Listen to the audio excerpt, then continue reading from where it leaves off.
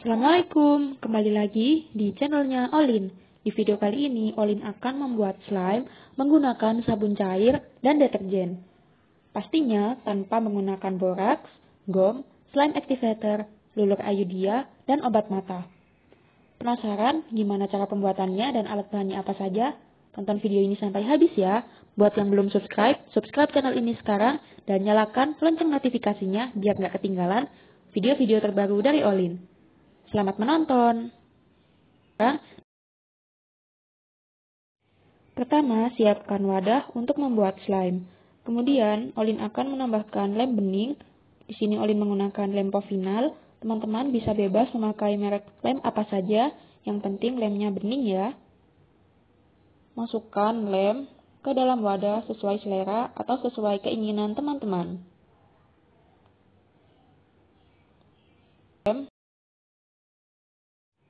Setelah menambahkan lem, sekarang teman-teman bisa menambahkan sabun cair. Di sini Olin memakai merek Nuvo. Teman-teman juga bebas kok memakai merek apa saja. Menuangkan sabunnya itu sedikit saja ya teman-teman. Jangan sampai jumlah sabun cairnya itu melebihi jumlah lemnya.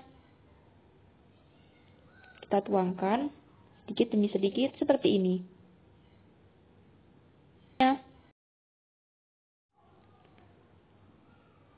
Setelah menambahkan sabun cair ke dalam lemnya, sekarang kita akan menambahkan pewarna makanan. Di sini Olin memakai warna makanan merah. Teman-teman bebas kok bisa pakai, bisa tidak ya. Nggak akan berpengaruh terhadap tekstur slime-nya. Tuangkan pewarna makanan beberapa tetes. Selanjutnya, aduk sampai lem, sabun cair, dan pewarna makanannya tercampur rata. Warnanya bagus banget ini teman-teman. Kayak merah gitu. Merah, tapi agak pink gitu warnanya. Setelah semuanya tercampur rata, sekarang tambahkan air hangat. Menambahkannya sedikit saja ya teman-teman. Dan hati-hati saat menuangkan air hangatnya.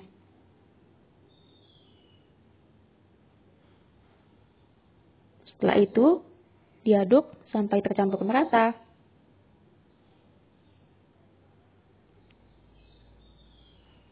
Nah, kalau sudah tercampur merata itu biasanya tekstur slime-nya itu berubah menjadi cair teman-teman.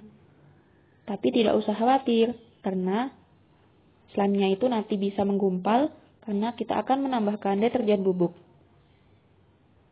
Pokoknya ini diaduk terus sampai tercampur rata dulu. Nah,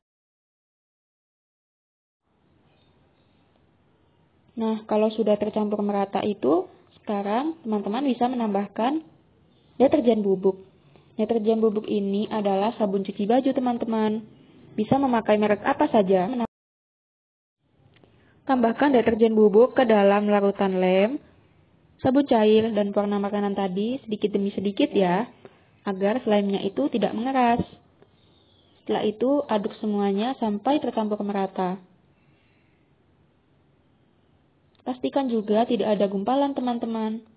Karena itu nanti kalau ada gumpalan, slime-nya itu teksturnya akan jelek dan tidak enak untuk dimainkan. Bisa diketuk-ketuk seperti ini agar gumpalannya itu bisa pecah. Aduk terus sampai merata. Mengaduknya memang harus sabar ya teman-teman, karena kita tidak memakai slime activator ataupun gom ataupun obat mata. Jadi proses penggumpalannya lumayan lama. Tapi tekstur slime-nya nanti itu tidak jauh beda dengan kalau kita memakai slime activator. Ini sudah hampir tercampur merata teman-teman. Olin akan percepat sebentar ya videonya, karena durasinya lama banget. Nah, kalau kurang bagus teksturnya, bisa ditambahkan lagi deterjen bubuknya. Tapi ingat, menambahkannya harus sedikit demi sedikit ya teman-teman. Lalu lanjut diaduk lagi. Pokoknya teman-teman harus bisa mengira-ngira. Kalau kurang menggumpal, bisa ditambahkan lagi deterjen bubuknya. Aduk-aduk lagi.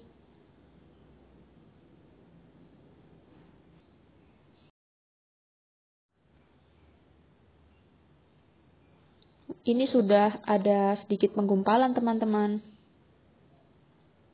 Nah, ini kan sudah terlihat lemnya itu sudah memisahkan diri dari airnya. Olin akan menambahkan lagi sedikit deterjen bubuknya. Kemudian diaduk lagi. Kalau sudah seperti ini tuh biasanya pewarna makanannya itu tercampur dengan air teman-teman. Dan juga menimbulkan banyak busa karena efek dari deterjennya tadi. Tambahkan lagi sedikit deterjen bubuknya. Aduk-aduk terus. Nah, ini sudah hampir jadi teman-teman. Teksturnya juga sudah enak. Kita akan coba mengambil slime-nya. Nah, ini dia hasilnya. Super lembut banget dan gak lengket. Olin akan memisahkan dulu dari wadahnya. Sedikit demi sedikit. Airnya memang banyak teman-teman, tapi tidak apa-apa. Nanti kita akan peras slime-nya agar airnya keluar semua. Nah, kumpulkan serpihan-serpihan slime ini menjadi satu. Wah, ini masih banyak yang mengendap di dasar wadah teman-teman. Kita ambil dulu. Nah, ini dia. Masih banyak banget airnya. Tapi ini teksturnya sudah enak banget teman-teman untuk dimainkan. Wajib banget deh teman-teman cobain di rumah. Kalau sudah jadi, boleh komen di bawah ya. Buat yang belum subscribe channel ini, subscribe channel ini. Dan jangan lupa nyalakan lonceng notifikasinya agar teman-teman tidak ketinggalan video-video terbaru dari Olin.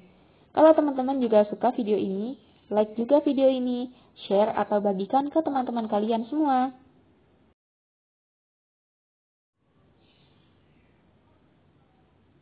Selamat mencoba, dan sampai jumpa di video Olin yang lebih menarik berikutnya. Bye-bye.